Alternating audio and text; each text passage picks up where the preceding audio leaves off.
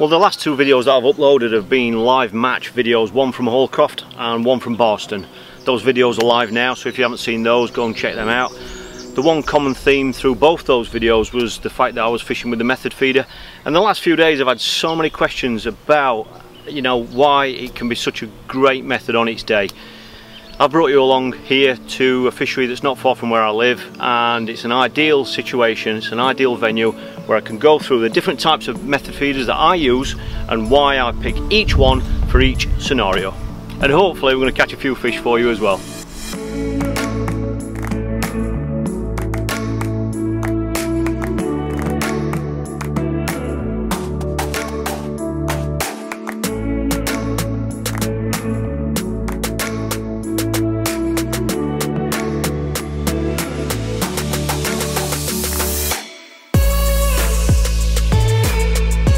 One of the reasons why the method feeder can be such an exciting method is because it's a self-hooking method. Basically, the fish hook themselves, so when you see an indication on your tip, that means that the fish is already on and it's hooked. So as you can imagine, when you're fishing for carp and bigger fish, especially if you're fishing up to features or at really close range, the bites of just basically hooked fish, that's what they are, and they can be quite violent, quite exciting and very, very fast. That is why I love fishing this method wherever I possibly can. One thing I've got to say is that the method isn't allowed on every single fishery that you go to, so please always check the rules, alright? I don't want you getting into trouble for fishing and breaking fishery rules.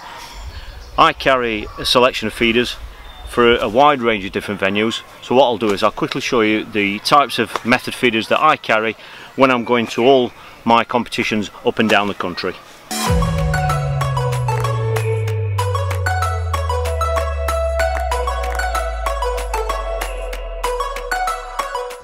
Well, there are loads of different types of method feeders out there.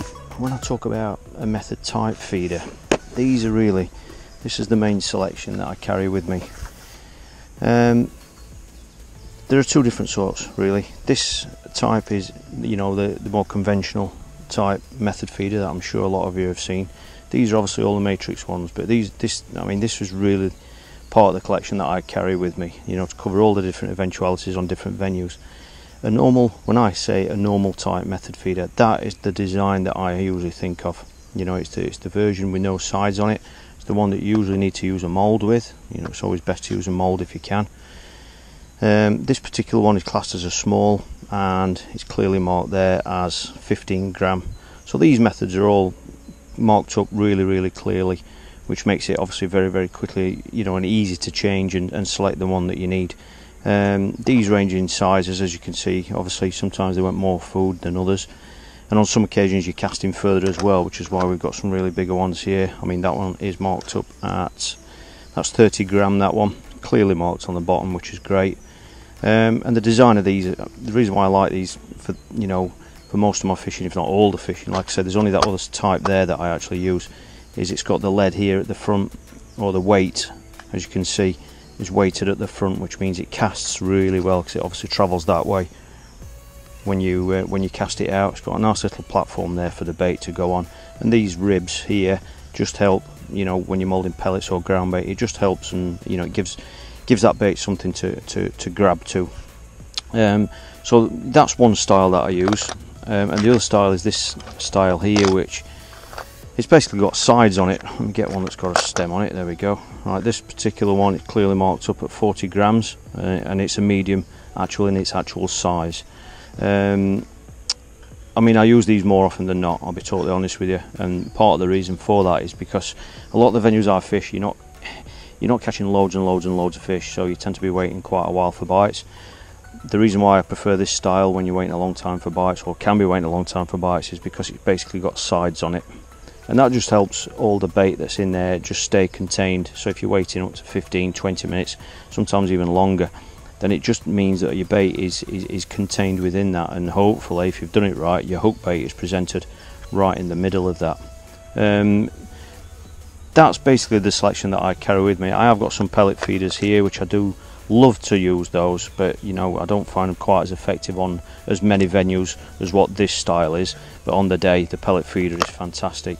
And the other bits, because I know a lot of you will ask about it, I carry these with two types of stem. These are interchangeable stems, so you can have it as a free running feeder, okay, so to comply with free running fishery rules if that is the case.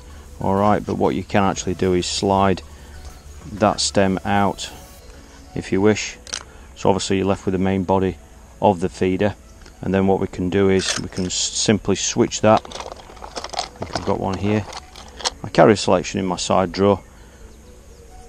I can switch that for a stem that's got elastic in it, and wherever possible I like to use an elasticated feeder, just because I think the hookup is better, because it's a self-hooking rig. That, you know, it's a self-hooking method. But that is all these stems. There are two different sizes, the lengths. There's that length, and then there's one shorter for shorter casting, and they're all coupled with this black elastic, and that is a black all-round elastic. All right, so I use that for carp as well, but it's also good for bream as well if you're catching, you know, you're fishing for bream. It's not too strong. It's a nice medium strength really, and all you do with that is just simply thread that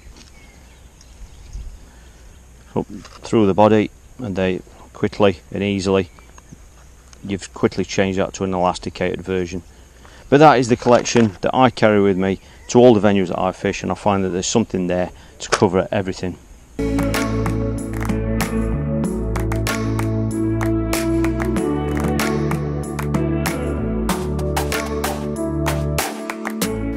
Well, for all my method feeder fishing up to about 40 metres, I use the XS Slim.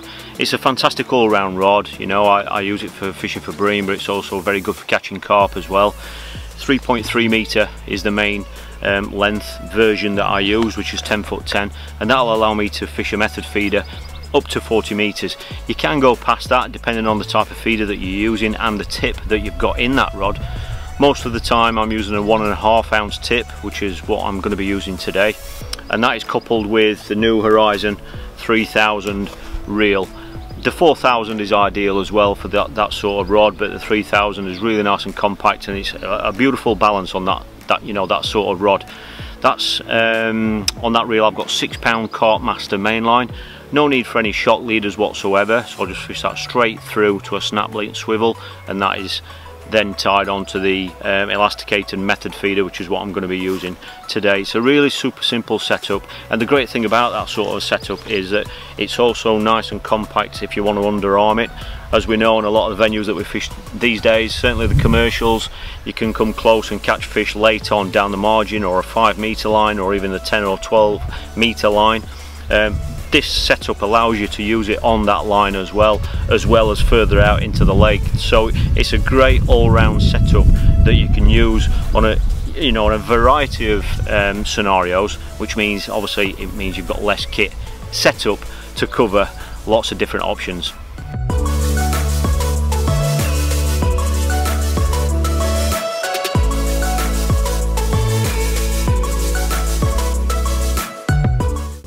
As most of you will probably already know, when you're method feeder fishing, the key to it all is, as Tom Pickering says, don't move the feeder. That's what it's all about. You're presenting a little ball of bait, and that's what it's all about. You're setting a trap, and obviously in order to help maintain that, you need two good rests to rest the rod on. Obviously you need a good butt rest, and that is hopefully one that's going to, you know, hold the butt of the rod in place, not just allow you to rest the rod on it, but it's ideal if you can get one that's going to hold the butt of the rod, because obviously some bites can be quite violent, so obviously you don't risk the chance of losing your rod. And obviously your front rod rest as well, if you've got one like this, that will just allow you to position the rod firstly anywhere along it because of the grooves in it, but it also will stop the rod actually going in, because like I say, you don't get bites with a method feeder. They are fish that hook themselves, and that's when you need something at the end of that rod rest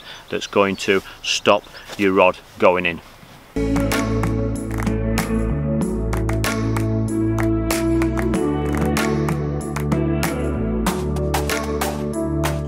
So I've just stepped up the feeder size now. This one's actually 30 gram, which is, you know, it's a little bit too heavy for the range that I'm fishing. It's only about 32 metres where I'm casting now. I've gone close to that other bank, but it's meaning I can get a lot more bait in, and it's going in with a louder crash, which sometimes that can be, you know, the signal to to carp in these sorts of venues, it just kind of wakes them up and lets them know. It almost rings a dinner bell. So all I'm doing is just filling that with pellets.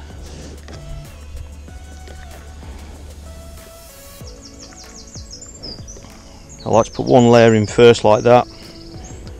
Don't fill that too much because that's the layer that's going to expand and push your hook bait out.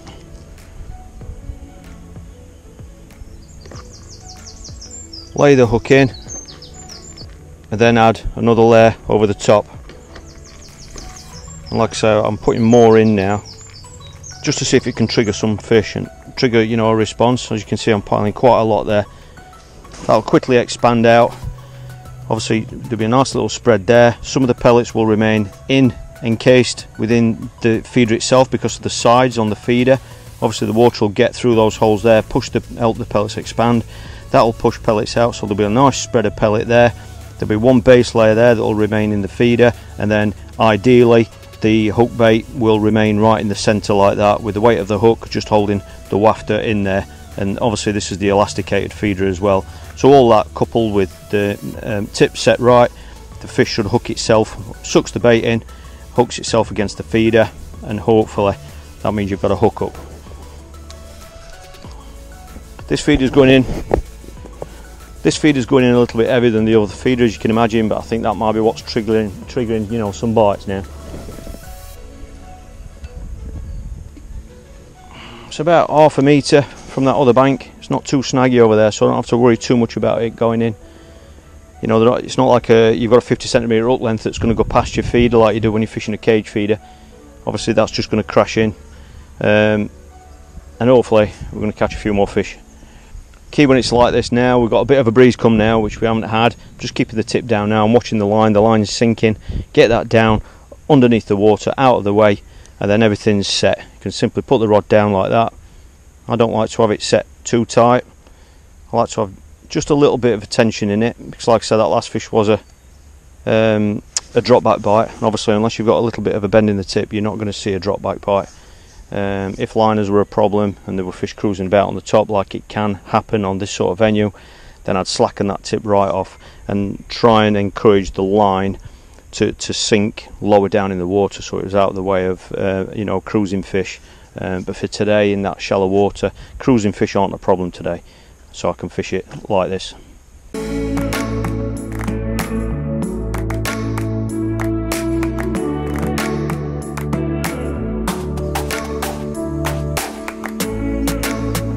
There we go, I think that one's on. There we go. Felt a little bit like a bream, that. But no, I'm pretty sure it's a carp.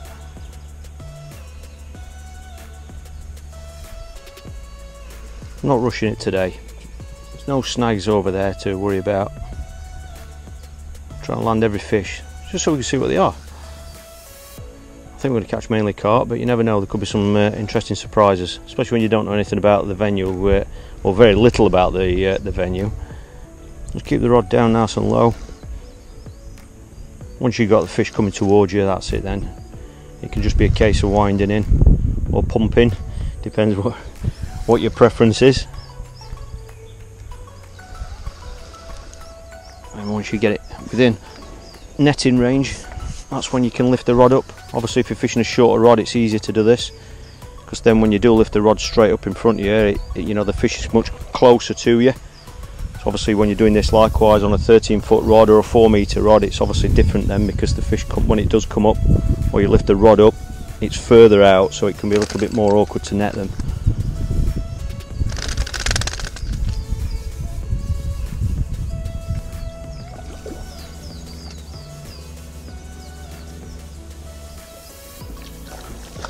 Once you get that air in its mouth, you can feed the net out to it. Brilliant. Similar size to the last one. Still very, very energetic, as you can see. He's actually shook the hook out. And shook the hook out. Not quite as big as the first fish. I might even try and pick him up, because he's got that much energy left in him. That can sometimes happen if you've netted him quickly. I'm not even going to try and pick him up because I don't want to damage him, but lovely. It shows you that the rig's working now, and those fish should definitely come to that extra feed. It's lovely playing fish on venues like this, you know. There aren't any snags out there as such, so you can play the fish down nice and low.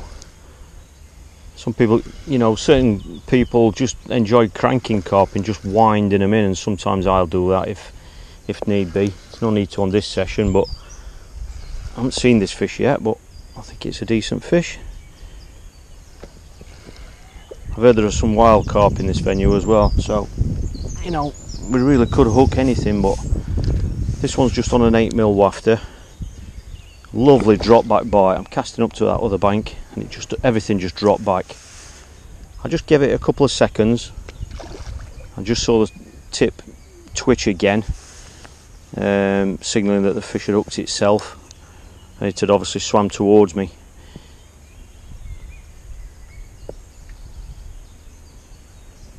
Such an exciting way of fishing, you know, when it's self-hooking like that. It's just a case of setting it all up, you know, getting the tip right, your feeder right, your bait and everything the way it's presented, and then you literally just wait for the fish to hook itself. You're almost kind of setting a trap. There you go, got that air in its mouth. Scoop him. Lovely.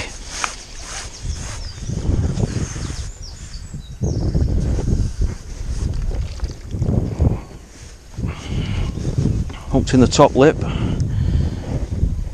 you can see, just there. Great big lips on that one. Just a yellow 8mm wafter. There's a lovely fish, some big scales on him. Still got plenty of energy. Oh, a big mouth on him, that one. Beautiful. Great big mouth. You can see how they can quickly suck in those 8mm pellets, you know. I mean, if you compare that to the size of feeder I was using originally, you could even suck in the whole feeder. Lovely fish. Let's pop him back, see if we can catch some more.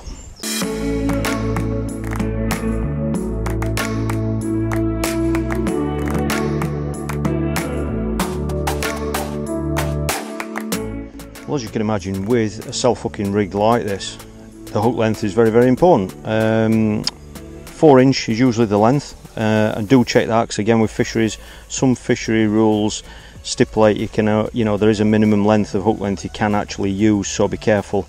4 inch tends to comply with most fishery rules that allow the method, and the great thing now is we can get ready-made hook lengths that are such a good quality.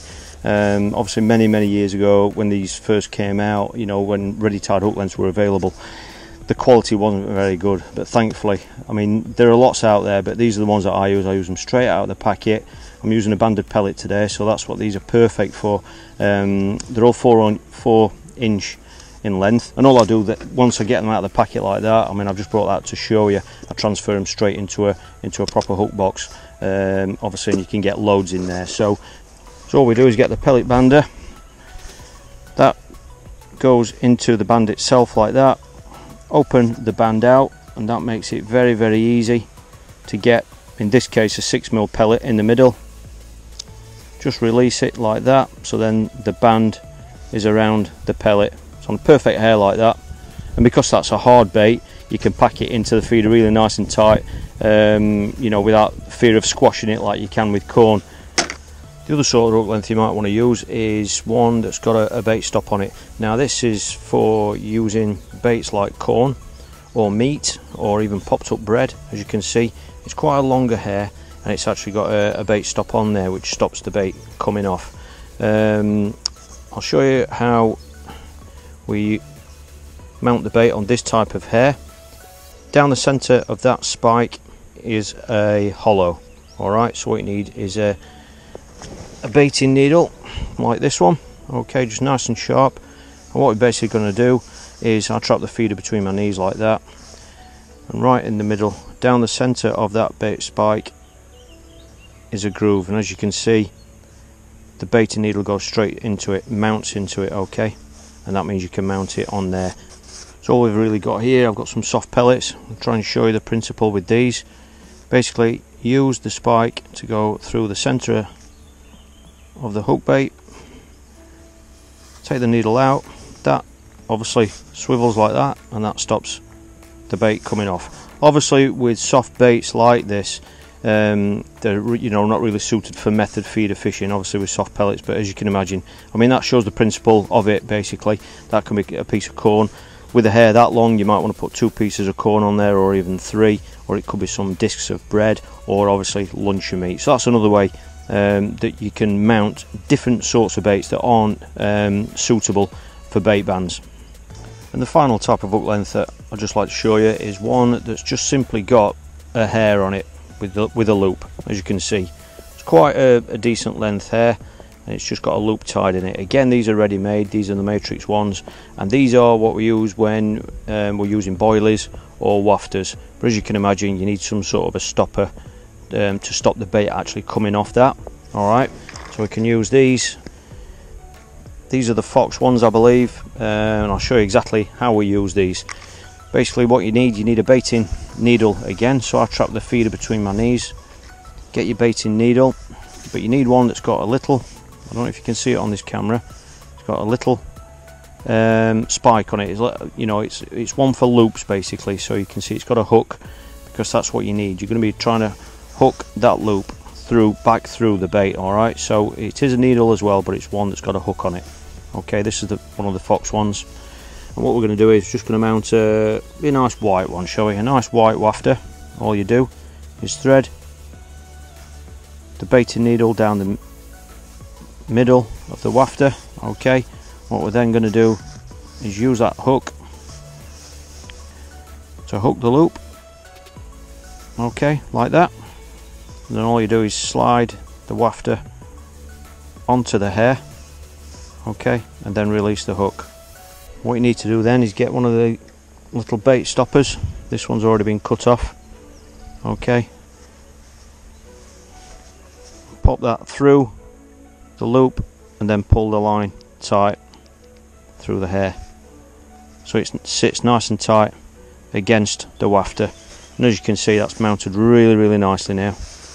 Okay, and because that's semi-buoyant, obviously, because that plastic stopper is really light, it's not going to affect the semi-buoyancy of that hook bait too much, so it still stays nice and light. And obviously you can do that with normal boilers as well. It doesn't have to be a wafter. So hopefully those 3 ways of using the different hook lengths that are available, hopefully that's going to help you just kind of make a decision as to what you're going to use depending on the hook bait that you plan on using.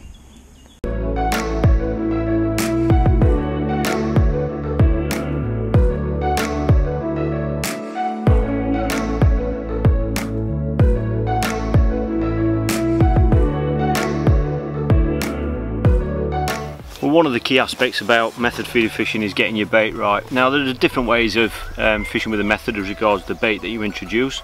Sometimes just ground bait around the method itself can be a winner, and on other occasions pellet might be the best way of fishing with it. Certainly if you're targeting carp and in the summer months when they want more feed. The session that I'm on today, they've really favoured more pellets, so I've really been moulding just pellets around the feeder. Obviously the consistency of the pellet is very important if this is what you're going to be doing, and as a general rule 2mm pellets, give them 2 minutes and then drain the water off. It really is that simple, you know. I think Tom Pickering said it in one of his videos years ago. 2 minutes for 2mm and 4 minutes for 4mm. Very basic guidelines to go by, but by doing that, even if you haven't quite given them long enough, you can always obviously add water to them afterwards. One little procedure that I like to do is I like to do 1 mix of my pellets before the start of the session. That's obviously hopefully going to be enough for the session, but obviously what will happen is, like on days like today, they will dry out as the session goes on. So all I do is I have a little tub, a smaller tub next to that, and all I do is in small batches like that, I just add a handful out of there into there and add a little bit more water, so you're just freshening them up as you go. And the great thing with that is, well, it's 2 reasons why I think that's a great way of doing it. One is it's amazing how much more of the flavours of the pellet actually get released from a wet pellet. I mean, let's face it, when you first wet and dampen your pellets down, you've got to admit that that's when they smell at the strongest. When the pellets have dried out a little bit, you often find that there's not much smell there at all. So I think that's a key feature that I like to put into my session. And the other reason why I think it's a great way of doing it is keeping the pellets fresher, and because they're still wet or damp as you go, that means they're obviously going to bind to the feeder much better. There are other occasions as well where a combination of both ground bait and pellet can work, and that could be a great way of targeting skimmers and bream on some of these mixed commercial fisheries like Boston Lakes, for example, where you could be catching skimmers and bream, but obviously carp can quite easily rock up as well. So you've got a nice combination there, and with the combination of pellet and ground bait, you're obviously reducing the amount of feed that you're actually putting around the feeder itself, so that can be a good winter technique. One of the things that I like to do is just kind of make sure that my rig's working correctly. Obviously when you're waiting a long time for bites like you can be in winter, you've got more time to do things like this, whereas in summer it can be a little bit more hectic. But what I like to do is literally load the feeder up and put it in a tub of water next to me, just to get an idea for what's actually happening to your rig whilst it's actually out in the water. It's amazing how many times it might highlight something, certainly with wafters, because they might be performing differently depending on the type of hook length that you're using, and the weight of the hook as well can have a big impact when you're using semi-buoyant baits like a wafter. With pellets, obviously they're heavier baits, or corn, they're more inclined to stay exactly where they are, where you intend them to be when you mould them into the feeder. So I always like to have a tub of water next to me on my side tray, so I can just quickly, before I cast each one out, just quickly test the hook bait, make sure it's working correctly or how you want it to work. And you can also see how the feeder's emptying with the consistency of the pellets or the ground bait that you're introducing. You can see how long it's actually taking for it to break down, and it just makes you a lot more confident in the way that your rig's working. And it obviously, you know, as regards the timing of your cast, it just reassures you of how long your rig is actually out there before your bait actually starts breaking down.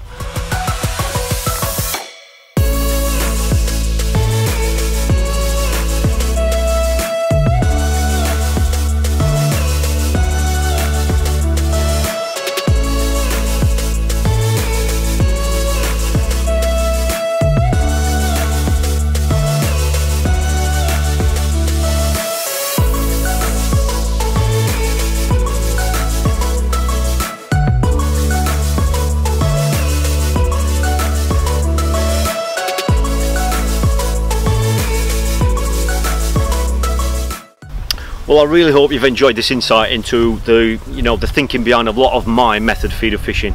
I love using the method, and I'm going to be using it a lot more this year, but I'm going to be using it on some of the venues where I haven't used it before, because I think the potential of it is something that I've missed out on over the last few years. So it is something I'm going to be doing more of, certainly in match situations and in sessions like this. I hope you've enjoyed seeing a few fish being caught. It's been a fantastic day weather-wise, and don't forget, if you want to see more videos like this, there are hundreds more videos coming. Just hit that subscribe button there, and if one video each week isn't quite enough for you and you want to see some extra videos each month, ones that are a bit more in depth, then you might want to have a look at my coaching channel and my behind the scenes video channel. That's at the link just there. So thanks for watching, I really appreciate it. I hope you've enjoyed seeing a few fish being caught. I've really enjoyed being here today, and just hopefully answering a few of the questions that you guys have been sending in over the last few days. So thanks for watching, I'll see you all in the next video.